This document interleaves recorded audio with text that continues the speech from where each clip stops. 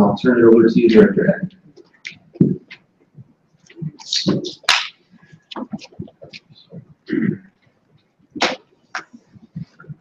Thank you, David. I was just going to sit at the table, but my esteemed colleague said he's going to come to the mic, so I guess I'll go to the mic as well. I'm going to talk about just kind of what our experience has been in Montana.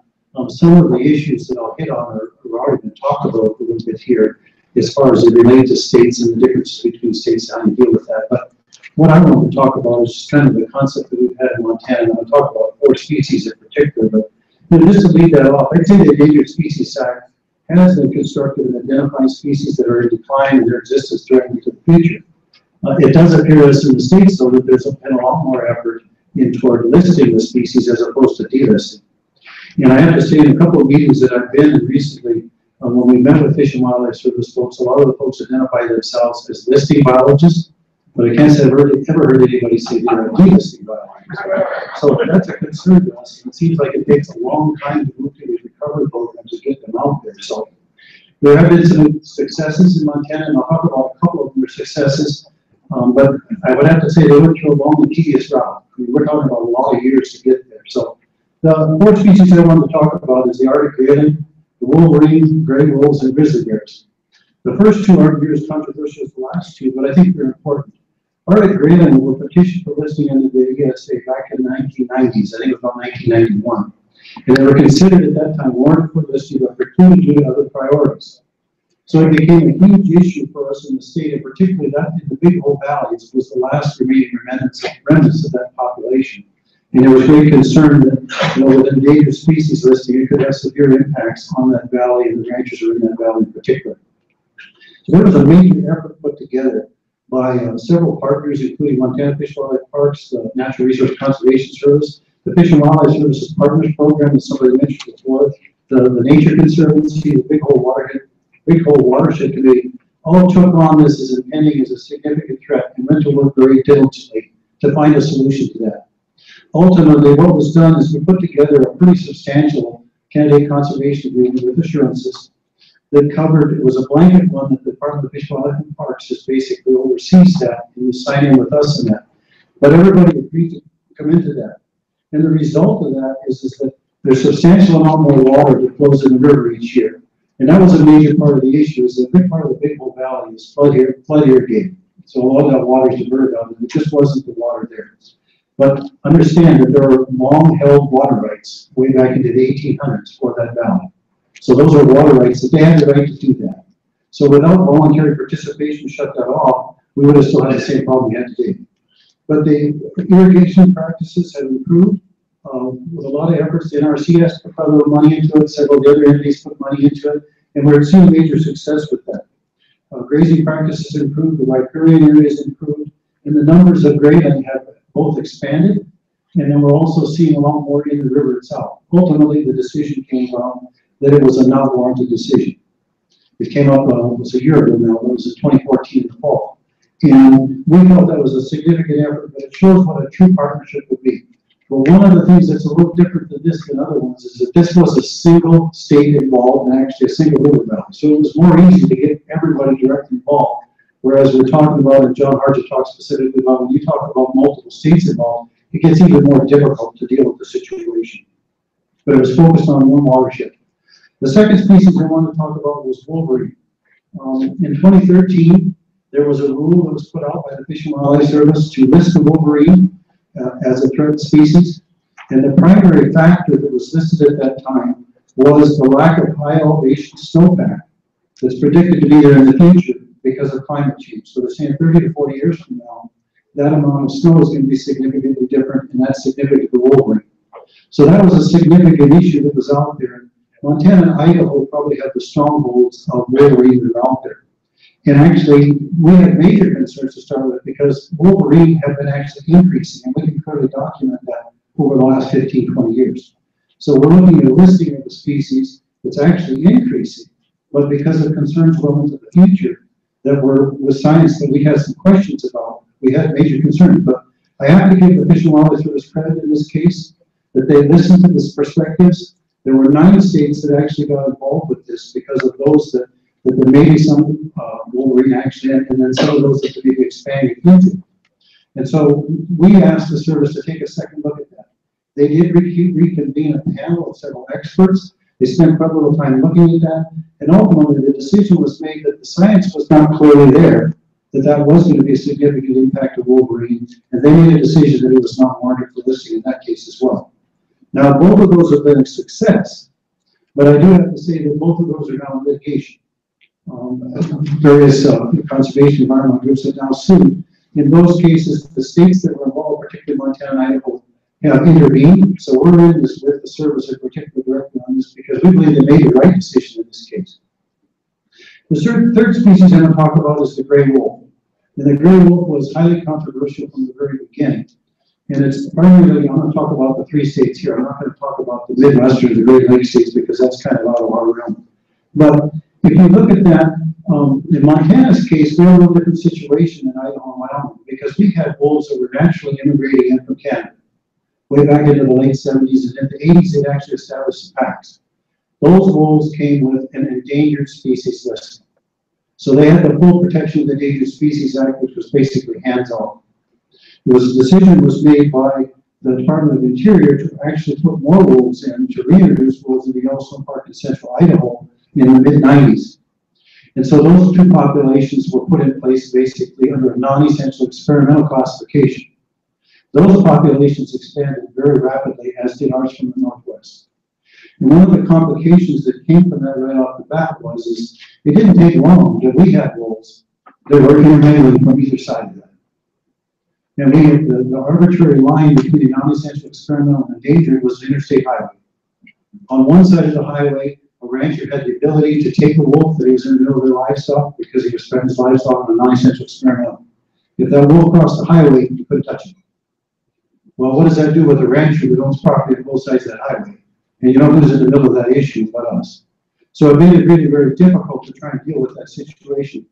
The other situation there that occurred is that the wolves were actually considered recovered in the Northern Rocky Mountains by the commitments that were made by the states for 10 breeding packs and 100 wolves in each state. That was met in 2002.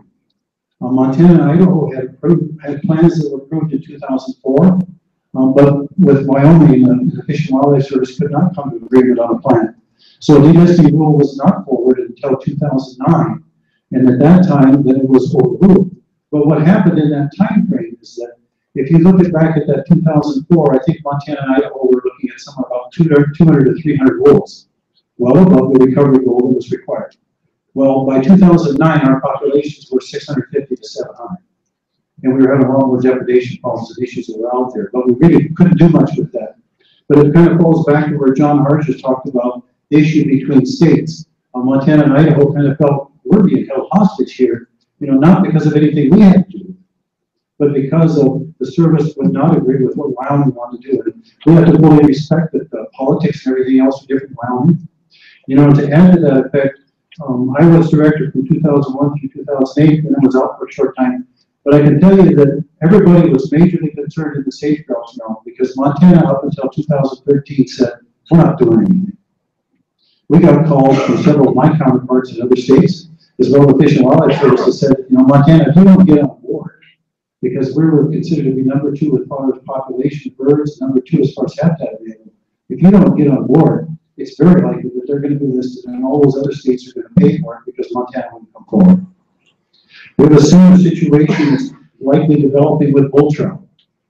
Dustin may speak a little bit about bull trout as well. Bull trout are in several states, from Montana going westward. And it may be the case that they're a very viable population in some of those states, but not all the states. I'm getting down to a quick wrap up here and I'm getting to grizzly bears. Grizzly bears, Montana's a little different situation. Grizzly bears, most of the talk here has been about the greater Yellowstone ecosystem. That's only a small part of what Montana has for grizzly bears. The population of Yellowstone is 750 to 1,000 bears. In the Northern Continental Divide ecosystem, we have somewhere between 1,100 and 1,200 bears. We can't move forward with delisting on the Northern Continental Divide ecosystem until the greater Yellowstone is done. Those of you that are familiar with that, there was a delisting rule that was published in 2007, but it was overruled by the courts and pulled back largely because of the issue of the white bark pine. We are now back. We've been in discussions now, Scott, Dustin, about 3 years now to try and get back. And we have felt that the bar has been raised for us. With several of the conditions that were required for us originally, they seem to be higher now. And that made it difficult for the state. And some of them are actually contradictory to what we felt from what was in that 2007 rule.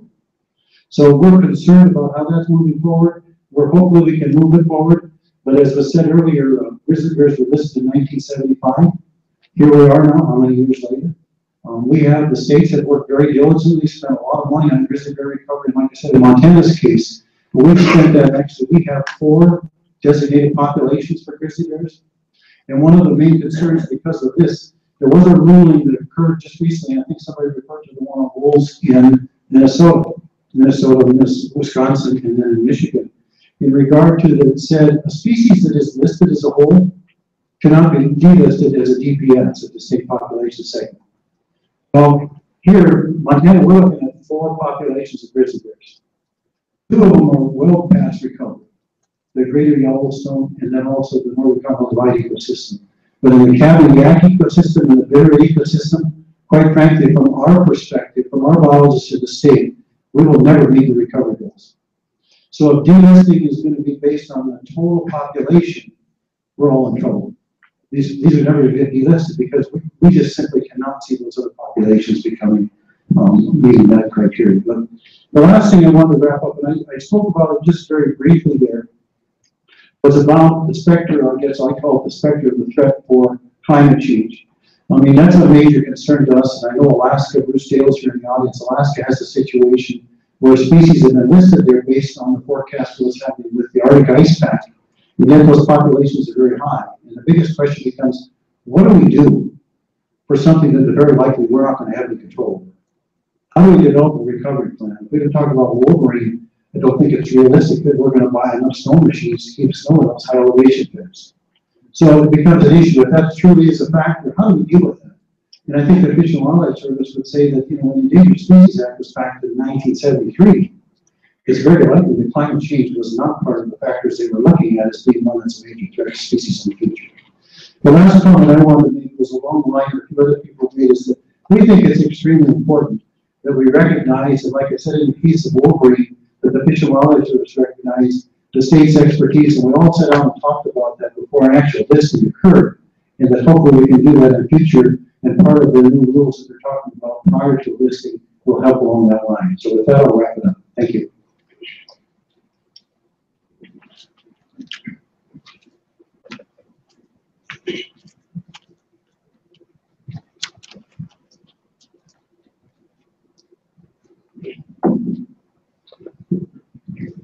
Jeff, you kind of set the mold there. We did discuss, you know, sitting up here as a panel, and you listened to your colleague Scott, and so I guess we're all going to have to be up here in front of the microphone, in front of the podium, and I have to obviously turn it down a little bit more. So these 2 gentlemen.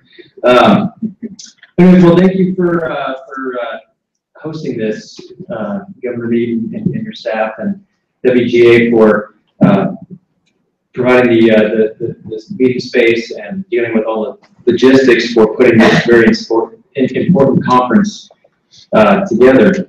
My name is Dustin Miller. I'm the administrator for Governor Otter's Office of Species Conservation, located in Boise, Idaho. You know, what our agency does is really focus on the coordination and the implementation of policies and programs geared towards the recovery and delisting of species that are protected under the Endangered Species Act. We also focus on candidate species as well as rare and declining species. And we do this work in conjunction with our local state agency partners, primarily the Idaho Department of Fish and Game.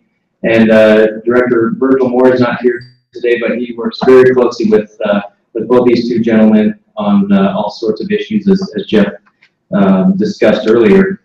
And so my job is really to help Director Moore and his team out on dealing with the ESA policy implications, the challenging issues, while they work very closely on the science and the technical data. And it's a really good relationship that we have in Idaho. Virgil and I joke that we really provide each other a lot of backup. And so anyways, that's kind of the story of who I am and And the focus of the panel is on recovery and delisting. And, you know, one of our big focuses in Idaho is on recovery planning efforts. You know, obviously fish and wildlife populations fare much better under state management than they do under federal management. And so to the maximum extent we can, we are involved at every step of the way in the recovery planning process. It's our state agency biologists and technical personnel and scientists that have that technical expertise and that background and the know-how of what species need and what their habitat requirements are to really make those educated, informed decisions on how to move forward to conserve, recover, and ultimately delist species in Idaho, with considering the economic implications of what those conservation actions really mean on the ground. And you know, it's really has to be the states in the driver's seats in a lot of these discussions on recovery planning. You know, it's frustrating when we go through processes like bull trout, for example, in Idaho. Bull trout have been listed for a number of years, since 1998. A recovery plan was just recently released this year, along with a recovery unit implementation plan. So, as Jeff indicated, bull trout were listed, you know, population-wide, but they split up the population into recovery units. And now we are moving forward with Fish and Wildlife Service on implementing these recovery units implementation plans. But it's been multiple years since bull trout were listed. That issue has been in and out of the courts for a number of years. Critical habitat was designated for the second time in 2010. And the frustrating thing is that it's taken so long to get a recovery plan out. And so what I would like to focus on, one of the changes I would like to see, and I think the state of Idaho would, for that matter, with the Endangered Species Act focused on the recovery planning part, is having the states play a more dominant role in that recovery planning effort, being in the driver's seat. Again, the states have the technical expertise and the background to lead these discussions. They know what our fish and wildlife populations need and, again, what their habitat requirements are. So the focus really should be on having the state drive the bus on these recovery planning processes. Obviously, with federal involvement as well as stakeholder involvement, from our NGOs to our industry partners, conservation organizations, sportsman groups, it is imperative that the state play a dominant role. I would like to see the Endangered Species Act also set a timeline for the development of a recovery plan. Again, with the bull trout example, I mean, we were 16, 18 years since bull trout were officially listed. It's really unacceptable that we have to wait that long to have a recovery plan. Now we have to implement on the ground when we've been spending all kinds of money and resources over the last 16, 18 years to recover that species already. It doesn't make a whole lot of sense that that recovery plan has got to lag so far behind. You know, other examples were mentioned on wolves and wolf delisting, and everybody knows that whole roller coaster ride in the Northern Rockies of wolf recovery. Our objectives were met, you know, 10 years prior to, you know, Congress jumping in and actually officially delisting wolves. And that's an unfortunate reality too, because it's in that circumstance the ESA failed, and we had to have Congress jump in and legislatively make a decision to delist wolves. The ESA was not allowed to play out how it was intended to play out and what the original intent of Congress was. And so I'm getting my 5-minute card here. And so really, to get down to it, states need to be in the driver's seat on recovery planning. It's the states that have the expertise and the ability to develop these partnerships and maintain these partnerships and build the trust with our local communities, our NGOs, our folks in the ag community, the energy sector, and they're able to build that trust and bring people along to ensure that we are providing what we need to and doing what we need to do from a recovery planning standpoint for the species and its habitat while maintaining the economic vitality of our states. It's imperative that we have that shift and we allow the states to play a more dominant role in that regard. I guess with that, I've already received my my 5 minutes my 5-minute warning, but looking forward to having more dialogue with you all and having further conversations. Thank you.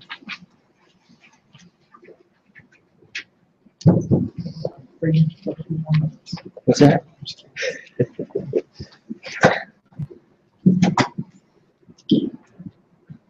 Good afternoon, ladies and gentlemen. I'm Scott Talbott. I'm the director of the Wyoming Game and Fish Department. It's certainly a pleasure to be with you here today.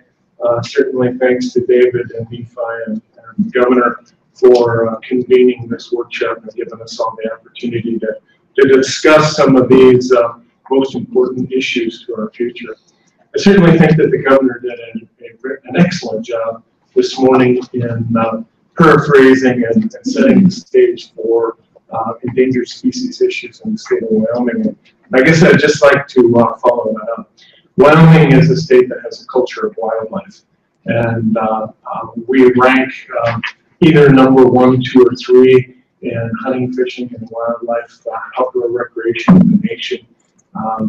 If you go to restaurants, if you go to our homes, if you go to our schools, either wildlife or taxidermy mounts or hunting and fishing identify who we are in the state of Wyoming. A recent survey conducted in Wyoming indicated that 74% of the people in the state of Wyoming feel that the presence of wildlife in their life enhances their quality of life in the state. So wildlife is very important to us.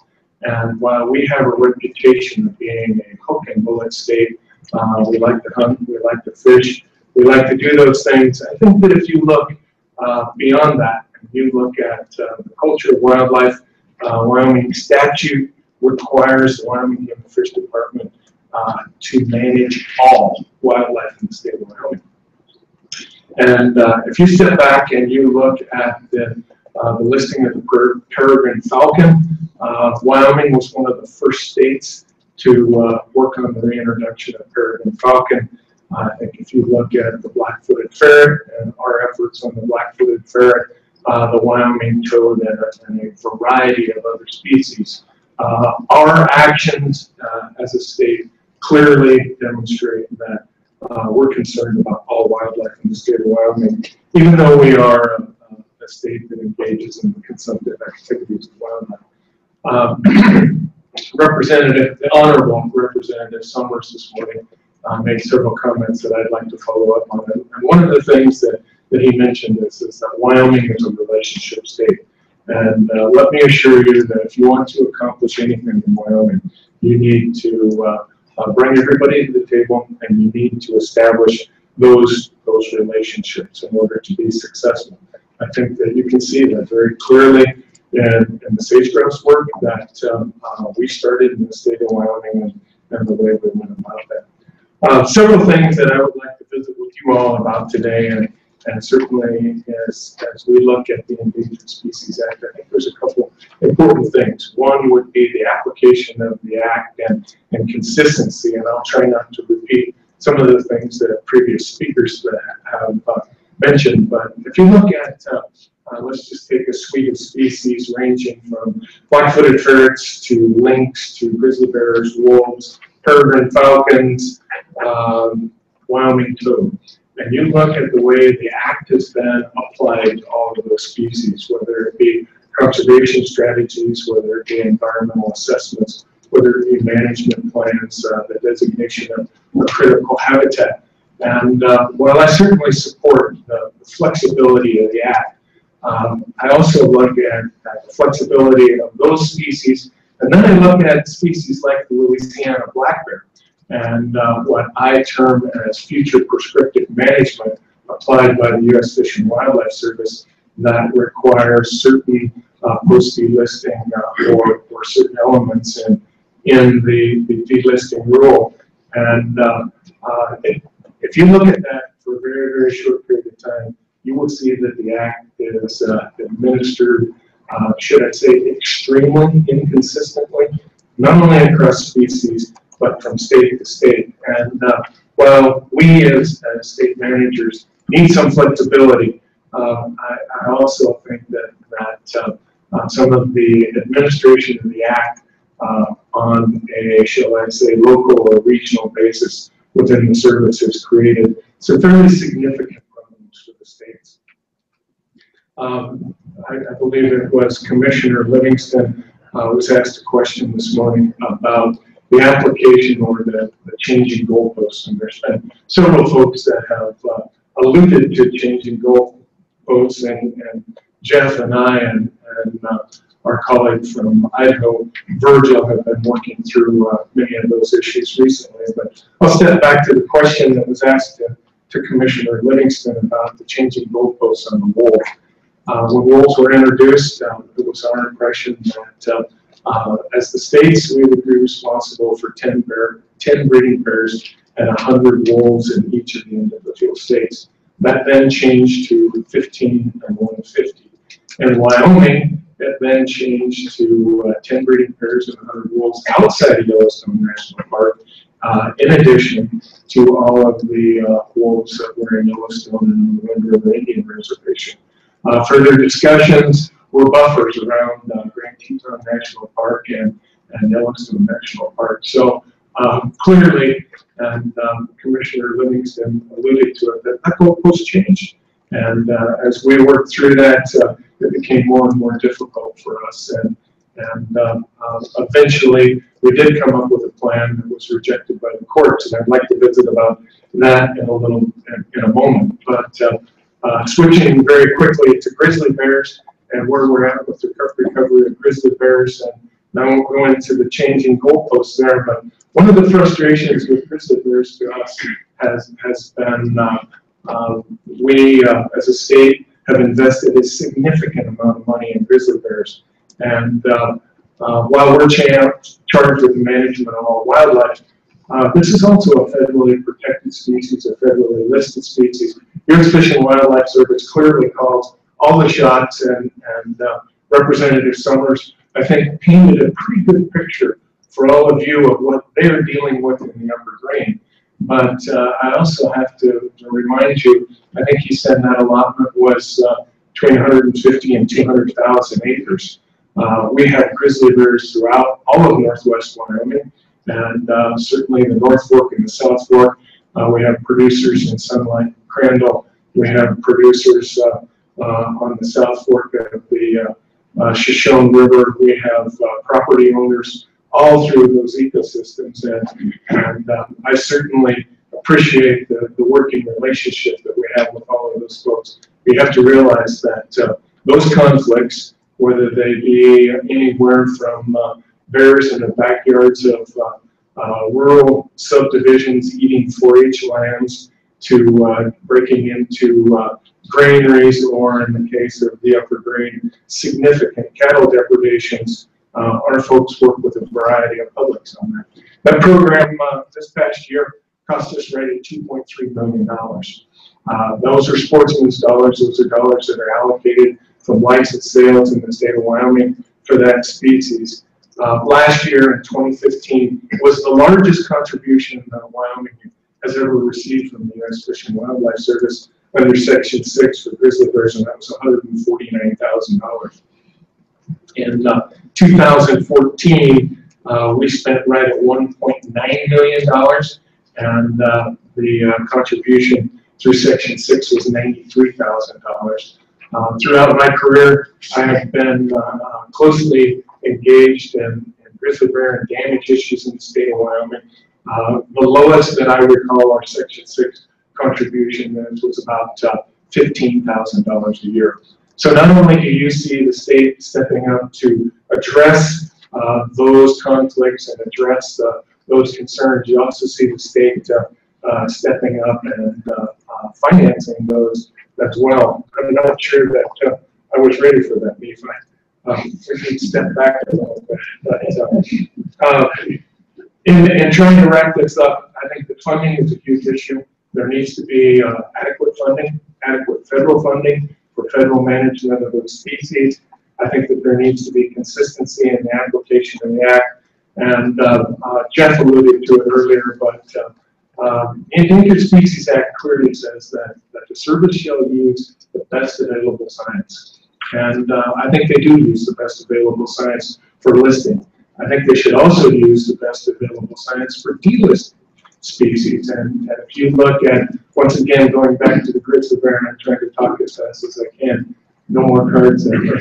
But you look at where we were in the lawsuit on the habitat assessment for whitebark pine, the states, Idaho, Wyoming, Montana, and in partnership with USGS and the service, published 13 peer-reviewed papers. And during that time, while we were doing that, working forward with delisting, the grizzly bear population continued to grow and expand. Conflicts in Wyoming continued to grow and expand. And those 13 scientific papers clearly demonstrated to us that grizzly bears are omnivores and they will find food on the landscape wherever that is. So there's a problem with the process. When you have an animal like the grizzly bear that has exceeded all agreed upon recovery criteria for 12 years, and that animal is still listed, the states don't have management of that particular species of animal, we need to move forward to make some changes there to ensure that the management of the states, and I would throw out that I would defy anyone in this room or anyone in this nation to demonstrate to me a species of animal that went extinct under state management. Certainly, if you look at our counterparts to the west and north, Montana and Idaho, their wolf management plans are far different than ours, and they continue to exceed all of the recovery criteria in those states as well. So with that, I'll go ahead and wrap this up, and if you have any questions, I guess we'll get to that. Thank you.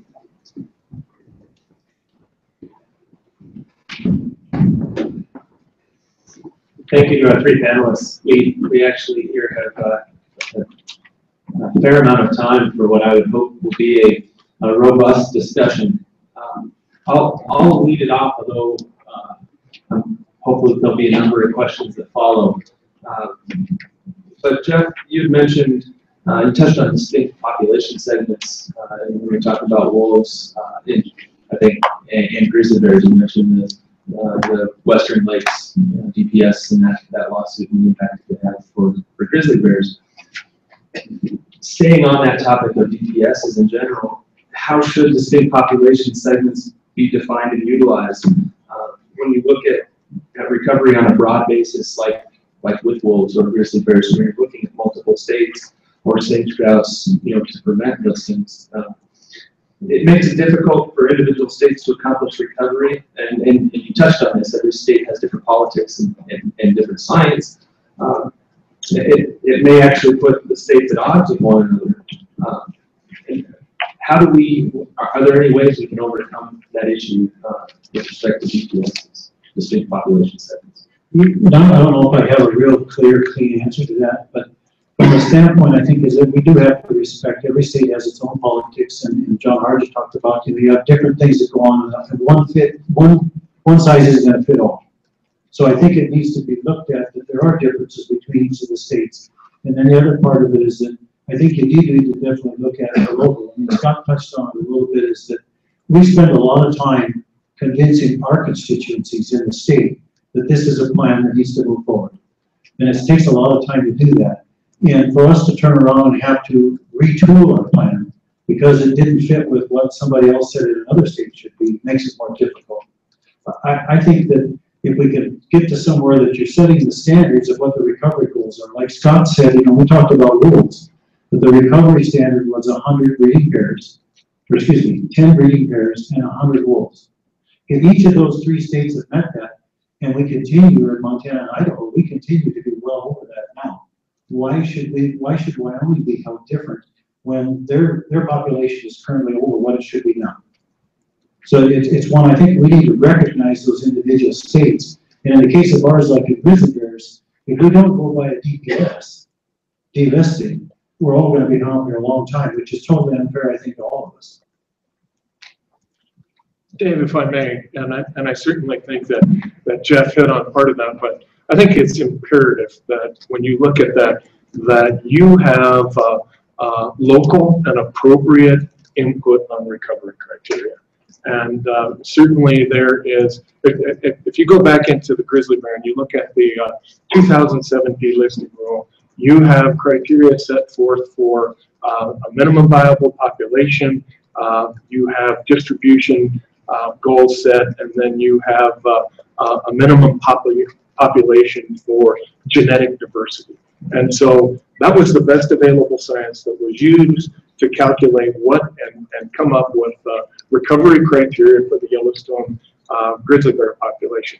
In addition to that, there are several sections in the 2007 rule that clearly articulate that, for the example, the issue of connectivity with other grizzly bear populations on a historical perspective did not exist.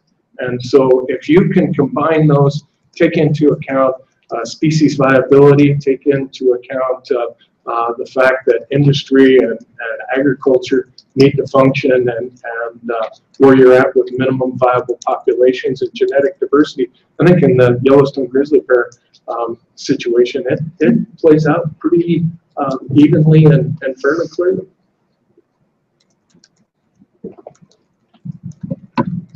Dustin, do you have anything you want to add? No, but we, well, I guess I do a little bit. I wasn't going to, but, you know, I think what both Scott and Jeff have said is correct. And of course, on the wolf issue, that was our focus, going straight to the language of the Act regarding whether or not a species is endangered within all or a significant portion of its range. And that was the approach we took with wolves. Is, you know, we had our regulatory mechanisms in place in Idaho and Montana, and you know, Wyoming was working through some of their challenges with the service on their regulatory mechanism and their management plan. But we felt confident that the Act provided that kind of flexibility to bifurcate that distinct population segment and move forward with delisting and rewarding the states of Idaho and Montana for adhering to those recovery plans and for doing a damn good job over the last 10 years to recover wolves and manage wolves. And so that was the focus that we took, and I believe 2009 with the wolf delisting litigation. Ultimately, again, as I indicated in my remarks, Congress came in 2011 because that 2009 rule was thrown out. Congress came in 2011 and reinstated that 2009 rule that did bifurcate that distinct population segment. But again, going back to the litigation and our case in Idaho and Montana, we felt very confident that we had that flexibility within the Endangered Species Act to bifurcate that distinct population segment.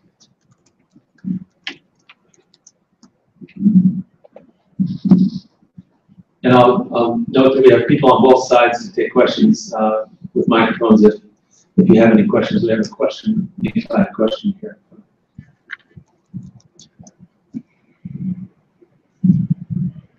Scott, maybe I let you finish your thought, I think, and I was wondering, you wanted to say something about the court ruling regarding rules.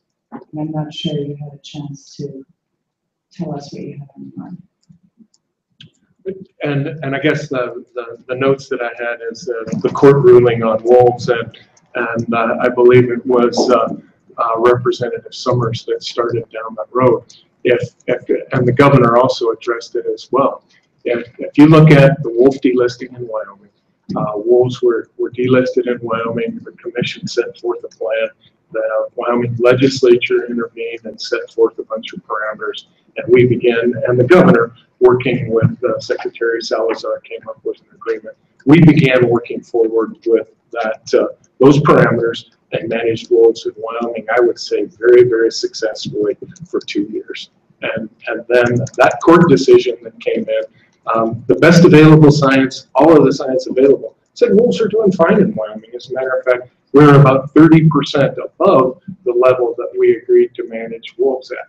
And then the courts came in and said no, because of this technicality, that basically our wolf management plan was not in law, that they threw it out. And even though we could prove that plan had successfully managed wolves in Wyoming. We're no longer, the state no longer has management authority over that. And that's part of that process that I was referring to.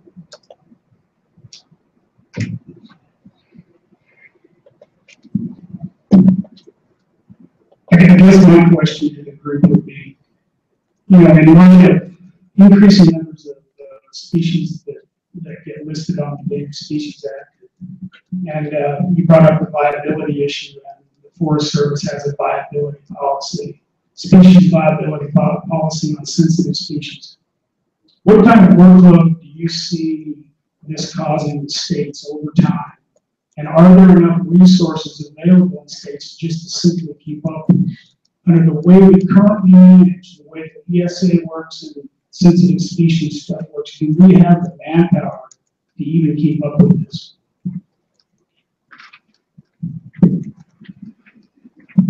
I guess to answer quite simply from Montana's standpoint, I'd say no. Scott talked about the numbers he had. Our legislature this last session asked us, the state agency, through our budget process, how much do we spend on endangered species? And it's kind of difficult to separate that out totally because it's the same biologist. We didn't hire a new biologist specifically to deal with bears or wolves or whatever. We try to use what we had, but we spend somewhere right close to $5 million a year right now. Out of, again, which is just like Scott said, it's out of our sportsman license dollars. We do use some of our federal Pittman Robertson money as well. But we're spending in excess of $5 million a year right now on dealing with endangered species. So to take on even more is beyond our capability right now.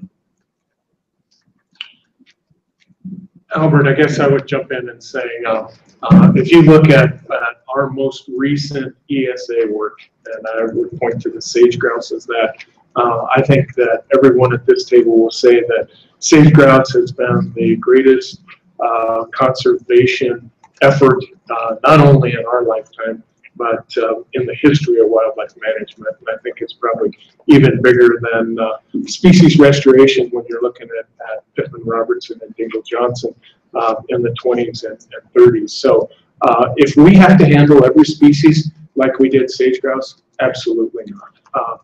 If you look at the state of Wyoming and you look at all of the interests and the individuals and all of the work that was done way beyond Wyoming Game and Fish Department. Look at the effort that industry put into that. Look at the effort that the WWNRT put into that. Look at the effort that the governor's office put into that. Look at the effort that private landowners and the sage grouse implementation teams and the sage grouse working groups put into that, Albert. We have to go through that with every species. We're tremendously underfunded and undermanned to do any of that type of work. But then I will also say that if you look at where we're going with the black-footed ferret, and if we can get those regulatory assurances and leeways through the 10J so that we can begin moving forward with black-footed ferret conservation with more flexibility, yeah, I think we have a chance at matching some of those demands. Yeah, I think that, all the state agencies could be understaffed and underfunded with the pattern of listings and petitions that have been thrown at the Fish and Wildlife Service. And I would speak for Director Moore and the Department of Fish and Game that that's the exact same situation that these two gentlemen are in.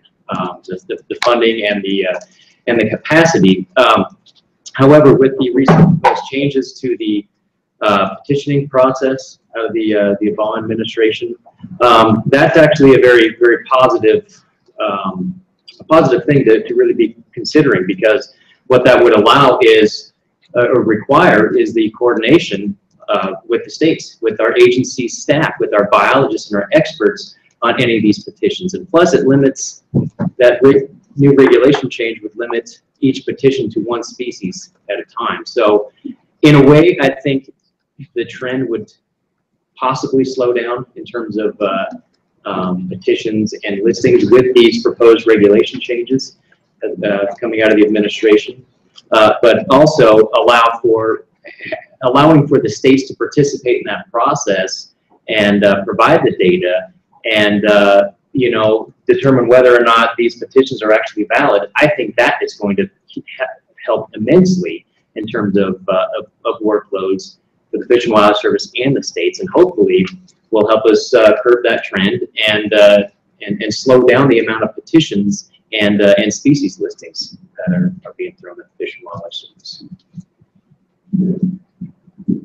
Maybe drill down into that a little bit further, speak specifically to Section 6 of the Act, and that's the cooperation piece, maybe even the cooperating agreement section in that.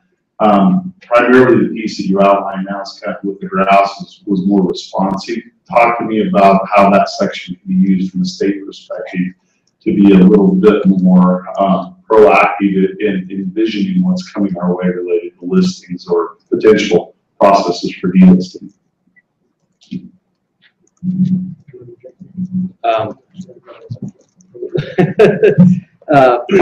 Well, I think, again, in my remarks, the states do need to be playing a dominant role here, and they're the experts. There's, from a listed standpoint, you know, Section 6 funding is very, very minimal. You indicated on grizzly bear, it's been a small amount coming to the states. But aside from the funding, the cooperation with the states is a very, very important piece and a very key component of the Endangered Species Act. And I think that's where I would, that's kind of where I was going with states' involvement. That part of the Act, Section 6, really needs to be highlighted. And that's the part of the Act where the states could really be involved in jumping in and playing a dominant role in conservation, in recovery. Obviously, we have the federal partners there with us, but you know, the funding is a big issue. Section 6 funding under a listed scenario is a big issue, and it's oftentimes insufficient. But if we could use Section 6 to try to stay ahead of the curve and focus on those rare and declining species and those species with greatest conservation need, and really make really reprioritize which species we need to focus on, and using Section 6, that cooperative piece with Fish and Wildlife Service, I think we can develop stronger partnerships with Fish and Wildlife and with our other conservation partners in the NGO world and in the industry sector to prioritize and really try to stay ahead of the curve on preventing listings. We did a good job with sage grouse, and but I think we need to keep going.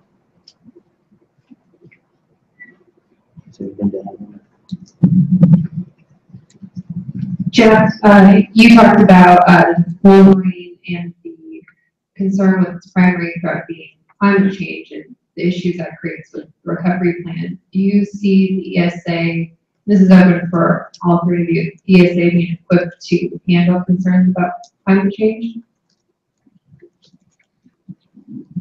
You know, like I said, I don't think climate change was ever really anticipated or thought of in the 70s when that was passed. So I think it is a difficult dilemma. I think the service is required to look at all of what is perceived to be threats to a species. But it does become a question about when you do have species that are doing very well, is it acceptable to look at that threat 30 to 40 years down the road and say, well, the state has to develop a recovery plan for something that we probably don't have any control over, and we don't know, you know, Scott referred to the white-bark pine, we don't know what the adaptability might be of wolverines. I understand some studies that have been in Scandinavia, they find that they are starting to do more denning and whatnot there, just under logs and whatnot, like a black bear. So that becomes a question, is it appropriate to be listing a species based on the threat that may occur in the future? And that was one of our biggest concern was, is the studies that were done that led them to that belief, we thought there were some flaws in it. It really wasn't giving the overall consideration, you know, to what that snowpack might be. And you know, part of the discussion that came up at that point is, well, we need to look at translocations of wolverines into the Sierra Nevada or wherever else where there's going to be high elevation snowpack lumber. But then again, the question is so what is that doing? Is it giving another 50 years? You know, so I think it's a real difficult dilemma that needs to be looked at, and is it something that should be considered a primary threat? Because in the case of wolverines in particular, they had proposed basically to write a 4D rule for virtually everything else, ski development, logging, and everything else, which were not considered a significant threat. But the issue of the question, that high elevation snowpack. So I've thrown it out there as more of a question: is And from my perspective, in my state, a lot of people said, you know, why would we bother with a recovery plan if we can't impact what's going to happen anyway? Because of the amount of money and effort that goes into it.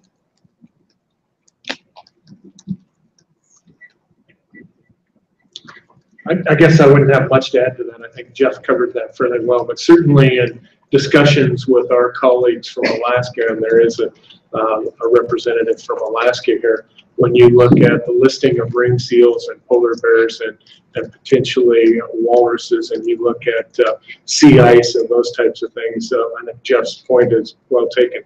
How do we create sea ice?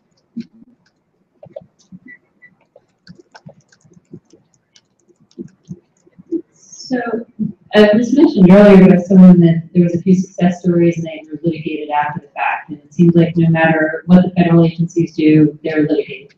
Do you feel that the states are a little less vulnerable to that, or the states have more control over management of the species, that litigation would be less likely?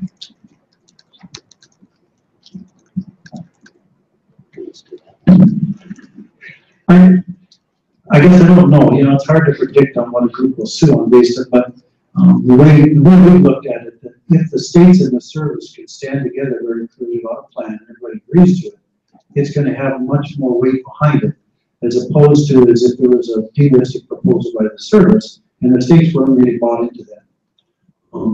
You know, I mean, it's a question of who do you really want to be suing you? Do you want the states to sue you? And in some cases, states that threaten to do that, they're going to sue over a listing or delisting. On the flip side, is it more fear that from whatever the environmental group is just going to sue? So I don't know that there's truly an answer to that. You know, and I don't know if it's the right answer, but Dustin referred to the way wolves got delisted in Montana, Idaho was congressional action, which basically put it in place and took it above the courts that way. I don't know that that's the best way to do it, but it was done, and several states have looked at it for that instance with other species out there now.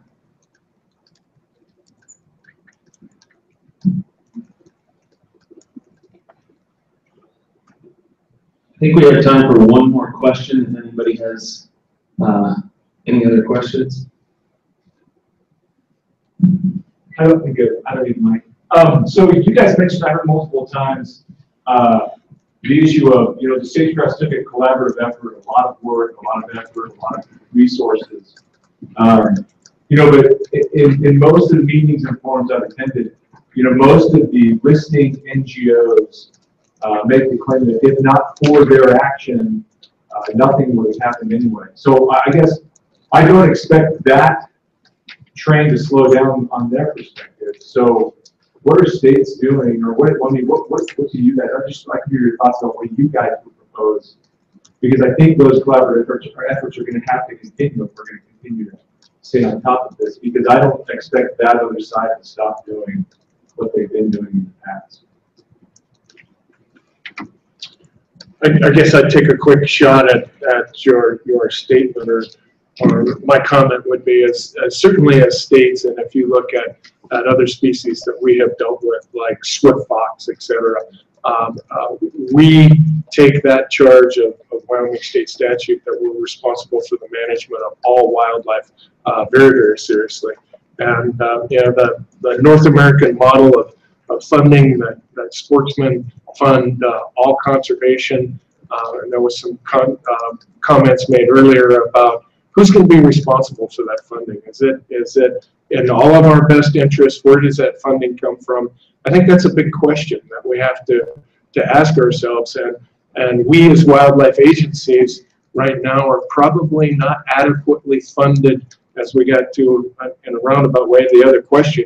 If we go down the sage-grouse route on every species, can we afford to do that? Absolutely not. But there probably needs to be some recognition that there needs to be some additional capacity built into the system to handle those other species. Well, that's the value of a collaborative is you're kind of spreading out a lot of the work, and you know, the collaborative work well in sage-grouse. From a land use planning standpoint in Idaho, you know, we were involved in drafting an Idaho-specific roadless rule back in, help me out, Callie, was that 2000? Anyways, it truly was a solid collaborative that included industry, conservation partnerships, and the right people were in the room. They came up with a criteria of addressing land use activities within our particular roadless areas, and it succeeded. It was a zonal approach. We had more restrictive practices in one end, conservation actions in one end, and less restrictive conservation actions in another end. And what that allowed us to do was get out from under that one-size-fits-all top-down Clinton roadless rule and come up with our own grassroots, from the ground-up strategy, again, to conserve these roadless areas, but provide for the needs of the people of our state. And ultimately, that was litigated in district court in Idaho in front of a judge that oftentimes is not too friendly towards the state for a number of reasons. But the rule was upheld in the lower courts. It was appealed to the Ninth Circuit Court of Appeals, which upheld the lower court's decision. So it's the law of the land, and largely because of the collaborative effort that went into building that strategy. Everybody had skin in the game, much like with greater sage-grouse. So many people had skin in the game and made it happen. And so that really is, I think, a model for future conservation initiatives. That's the way to get things done, to have everybody in the room, to have skin in the game, the right people. And that's truly how you're going to succeed on a lot of these wildlife conservation initiatives that balance conservation with the economic vitality of our state. So those are expensive. The sage-grouse thing is very expensive, but you know, I think you can share some of those responsibilities oftentimes in a larger group setting. So I think it's important too that not only the states do the best job they can, but the reason we have species on the ground today and we've had these recovery efforts is largely state management efforts. I don't know if we've done that great a job with the courts in a lot of cases because the other people will bring in, but we have the managers on the ground, and we're the ones that can show that what we have out there, and we are going to have to go up and show that we can manage those species, but I think we can do that, and I think we just need to continue to collaborate and continue to do that to show that, you know, when somebody brings in a lawsuit or whatever else, is that we are managing these species. The reason they're there now and the habitat is there now is because of the managers that have been there for many years and our continuation to do that. Well, in order to stay on schedule, I think we're out of time.